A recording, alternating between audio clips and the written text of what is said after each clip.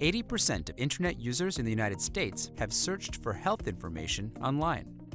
This form of information seeking not only makes people feel informed, but also empowered. In fact, leading healthcare institutions are championing this shift. They support patients taking on a more active role and increasingly call for patient empowerment. However, most do not take into account the labor inherent in this shift. In order to best support all patients, we must understand and characterize the information work they carry out during the empowerment process. Using data gathered from a variety of sources, including home visits, observations, interviews, and comments posted online, a comprehensive framework of information labor was developed.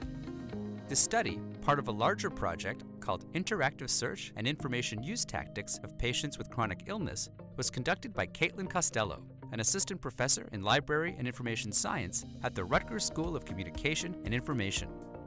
Patients undergo 3 distinct types of information labor when interacting with health information: cognitive labor, keeping track of symptoms, making assessments of credibility and relevance, and using information to make decisions; emotional labor, sharing information with healthcare providers, communicating in a way that does not call doctors' expertise into question, managing emotions in tense conversations; and physical labor, typing or dictating search terms and data, sitting at a computer and looking at a screen, navigating menus and clicking on buttons or links.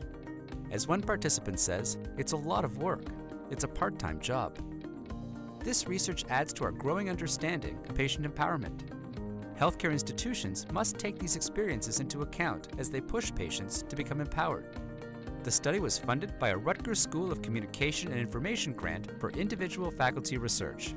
For more information, visit Professor Kaitlin Costello online.